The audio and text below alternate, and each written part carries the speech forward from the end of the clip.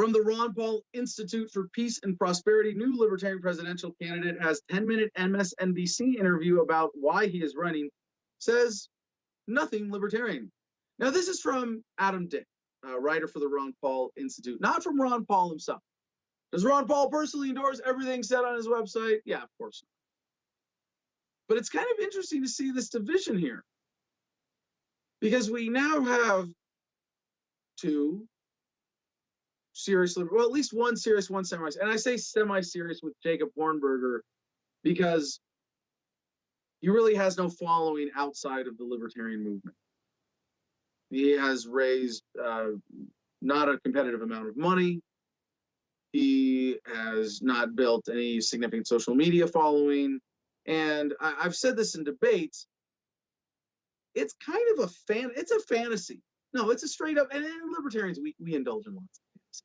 But it's a fantasy to think that a candidate whose message has been a failure for 30 years, or only a very minor success, hasn't got them any national name ID, hasn't gotten them any major media, hasn't built them a significant mailing list or email list or social media following. Well, if we give them the nominee, we let them be the nominee or give them the nomination, suddenly their message is going to work. No, bullshit. So I want to say that by that criteria, there really only are four of us who are serious. But by this dimension, we have five. We'll say five, because I want to include John Mons here, who doesn't have any of the criteria that I mentioned, but he has one thing outside of that, which is that he has gotten over 1 million votes as a libertarian, as a successful gubernatorial candidate in Georgia, ran a great campaign, did really well. So I would include John Mons in this. But it's me, John McAfee, Vermin Supreme, and Justin Amash. Am I missing anybody? I don't want to. I have the list here. We'll get to this. I don't want anybody to feel left out or discount anybody else. But if you nominate anybody other than one of those candidates, you're not just taking on the general libertarian long shot. You're really praying for a miracle, that suddenly a messenger whose message has failed to get any kind of traction, any kind of significant appeal, is suddenly going to work. Now, there are two little exceptions. Well, one little exception is, I'll say, with Dan Berman, I'll come back to. And in his case, I'll just say, although he's been running for a significant period of time, I think about a year now. I forget when Dan jumped in exactly. And he has built a following just as a candidate. Coming from no following to a following as a candidate suggests that, yeah, he's got a message that works, that could amp up. But if you're saying, hey, I've been an activist for 30 years or 20 years and I've been fighting for freedom this whole time, well, your shit's not working. Why do you think it's suddenly going to work if you get the nomination? Why would anybody support someone based on that fantasy?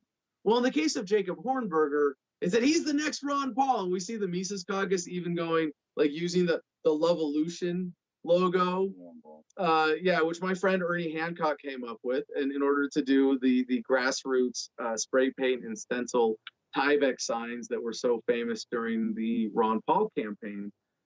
But there are two candidates vying to be the next Ron Paul. Some people have accused me of this. I'm not trying to be the next Ron Paul. No way. I get it. I did veterans for Ron Paul. I was a supporter of his in 2008 and 2012, and was pretty involved as a grassroots supporter, and ran for Congress and was endorsed by. And back then, people were saying, "Oh yeah, you're going to be the next Ron Paul." And back then, yeah, maybe a little bit more when I was going the Republican congressional route. But no, one cycle was enough for me to realize the Republican Party is a losing strategy for freedom any way you cut it. And I don't think that you will have another Ron Paul ever in human history. You will never have another Ron Paul moment again in human history. As the Ron Paul campaigns both represented libertarian moments, as in surges of belief, surges of research, surges of people signing up and engaging in libertarian thought in so many different ways. Yeah, we should have. Or we're gonna need a few more libertarian moments before we before we phase out this government thing entirely. But you're not going to do it with the same formula because the times have changed. If Ron Paul ran again right now, even, and I hope he does, but I don't think his health is up to it, unfortunately. He's 77 now, 78. I mean, he's up there. He's definitely over 70. And being a 70-plus-year-old white dude against the old party's two 70-plus-year-old white dudes, not great optics for the party. Also a problem with Hornberger. I believe is he? How old is Hornberger? I don't know. Doesn't matter. He's not. But you have Amash and Hornberger vying to be the next Ron Paul. And then you have the Ron Paul Institute here come out against Amash like this. And I wonder, like, is Ron Paul going to endorse? Would he endorse a libertarian? I mean, last cycle, he didn't endorse anybody except his son Rand. And that's kind of his deal, right? To help his son play the Republican game, which is obviously, even in Rand's case, a very losing battle. It's kind of sad that Ron Paul has been, allowed himself, chosen to be pushed into silence on this.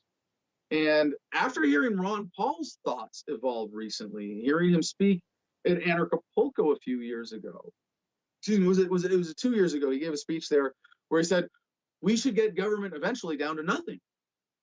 Wow, Ron Paul isn't just a volunteer. Ron Paul is more of an anarchist than I am. Right. I have never, as a candidate, sometimes in the past, said, yes, we get rid of government entirely, get it down to nothing. But when it comes to serious policy and my more reasoned, mature position as a voluntarist, yeah, you want a voluntary thing that you call government, I'm all for it. Ron Paul says, get government down to nothing. He's going more anarchist. And I wonder if he would then support getting the federal government down to nothing. I'd love to have the endorsement of Ron Paul in this race, of course. Or of the Ron Paul, well, I guess the Institute legally can't. But to have the support of the Ron Paul Institute, so the Ron Paul Institute, here's an important point here. They went out of their way with this story to criticize Amash's first media appearance as a presidential candidate libertarian for saying nothing libertarian on mainstream media. I've done a handful of mainstream media appearances since announcing my campaign. They've never covered me. I mean, even to have just fair criticism. If the Ron Paul Institute or Ron Paul himself or any of the writers there or Mr. Adams with his role there, my friend, they want to criticize me, I'd love to have just the respect that they give Amash to be subject to the same intellectual criticism, which goes something like this. After Representative Justin Amash, Independent, Michigan, now it should technically read L, Michigan. He is now. To hear people say that he's the first libertarian in Congress, technically he's the second. When Ron Paul was in Congress, he was a registered member of the Libertarian Party and a lifetime member of the Libertarian Party who happened to be affiliated Republican as a member of Congress and electorally. So Ron Paul was the first libertarian in Congress. Justin Amash is the first officially affiliated as a sitting congressman member of Congress, which is great. And I don't mean to discount that. That is huge for the Libertarian Party. But when you hear people dishonestly blowing him up, saying he's the most libertarian, I actually gave him more credit than I thought he deserved. Because in this one, well, we'll get into this interview, but I'm hearing all sorts of anti-freedom things that he supported in the past where you go, oh, he wasn't even halfway as good as Dr. No was as a member of Congress. That was Ron Paul's nickname because he basically voted no for everything. After Amash established a committee this week to enable him to run for the Libertarian Party presidential nomination, he was interviewed for 10 minutes at MSNBC regarding his candidacy. Did Amash use this time to advocate for accomplishing libertarian goals, terminating the drug war, ceasing foreign intervention, and ending the Federal Reserve, for example? No. Instead, Amash repeatedly avoided talking about any particular policy issues. Then, when asked by host Ayman Moyeldin to weigh in on government actions taken purportedly in response to coronavirus, I have to say to Adam here, Adam Dick, this is great language. purportedly in response to coronavirus. Amash even managed to address this matter that involves incredible rights violations and vast spending in such a non-libertarian manner that Moyledon soundly challenged Amash for supporting big government, the opposite of advocating a libertarian position. Is this who you want as your nominee? Really? You want someone you're going to have to apologize for? You're not just, oh, he's got this random vote in his past we didn't like. No, right now, he goes on national TV and is defending big government. And you as a libertarian have to go, oh, please vote libertarian. We're the party of smaller government, except for our presidential nominee. He's sort of for small government. And is that what you want to have to explain away? Frankly, that applies to almost every other Libertarian Party primary presidential candidate, especially Judge Jim Gray, but really any of them who are running to be president. I will say about Judge Gray, again, the does it work factor, and I like Jim personally, nice guy, and we're friendly, and we generally support each other as friendly colleagues. I have a good working relationship with Jim Gray. Again, him as the nominee, trustworthily anti-war, no doubt. But he was the nominee for vice president in 2012. What has he done with that title since then? Now, I will say to his credit, he's actually done a reasonable amount. He's been a good judge by certainly government standards. But has he had any kind of success at the level you would want in a presidential nominee of just having an effective message that reaches people, having a following? No, nothing. Insignificant. So, in response to queries from Moyledon regarding Amash's interest in seeking the Libertarian Party presidential nomination, Amash repeatedly avoided advancing libertarian ideas. Instead, Amash repeatedly sought to promote himself via comments that could be used by a candidate with any political views whatsoever. Here are 3 examples. Quote, what people want is someone who's practical, who's honest, who will represent every American. Now, I don't have a problem with him saying that. And if you're pointing out the dishonesty of the other candidates, you're a real alternative. Hey, Trump is a fucking liar. Biden is a fucking liar. What people want is someone who's practical, honest, and will represent every American. Okay, now it makes sense. But when you're just throwing this out as a talking point, hey, you get one soundbite on mainstream media. Is this really what you want representing the Libertarian Party? Or someone who has, like myself, a very consistent track record of in every interview, making sure that libertarian principles shine through. Quote, people want someone who's going to be practical, who will bring real, honest ideas to the table.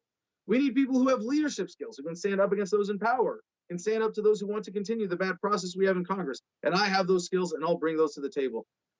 No, Justin, I think what you have proven is that you have political skills, not leadership skills.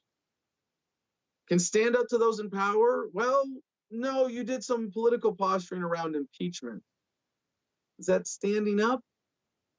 Not when you knew you were going to lose your congressional seat anyway. No, it sounds like pandering, posturing, and opportunism to me. Real, honest ideas to the table? Does it matter if legislation doesn't get passed? If nothing significantly changes? If the federal Leviathan continues under this illegal constitution? Or that Amash would be president with a Republican and Democrat Congress who would not allow him to really get anything done outside the immediate power of the presidency, which is significant. There is nothing promoting libertarian ideas in any of this. Indeed, presumptive Republican presidential nominee Donald Trump and presumptive Democrat presidential nominee Joe Biden could just have well said all of this. Also, Amash, several times in the interview, said people should have a choice on their ballots in addition to Trump and Biden.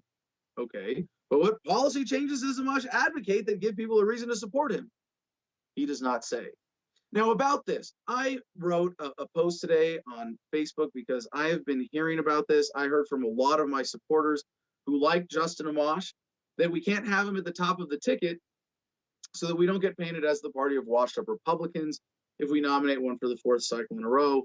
But they are, like me, very excited to have him in the party and have our 2nd Libertarian member in Congress ever.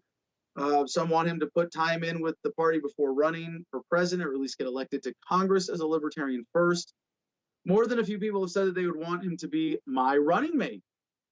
How cool would that be? Now, this is the last time this came up was when Cynthia McKinney was, involved in a way where she was getting ready to be my running mate. Former Democrat, 6-term Congresswoman, Green Party presidential nominee, now libertarian, that would have been awesome. And it elevates, my nebulous resume of civil disobedience and media production and social media and being an author and publisher and merch guy and all of that to, well, and by the way, I'd rather have my life than have been a congressman for one term, no questions asked. But to have Amash, to have that as my running mate, that resume, that credibility behind the platform of dissolving the federal government would be amazing. The problem is, can Amash take the principled libertarian position?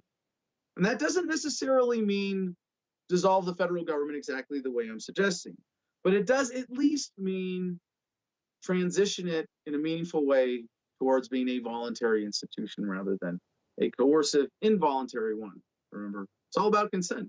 If you don't have consent, you're doing something wrong. Or, I don't know, maybe that's a little broad in language. If you're forcing something on someone without their consent, you're doing something wrong.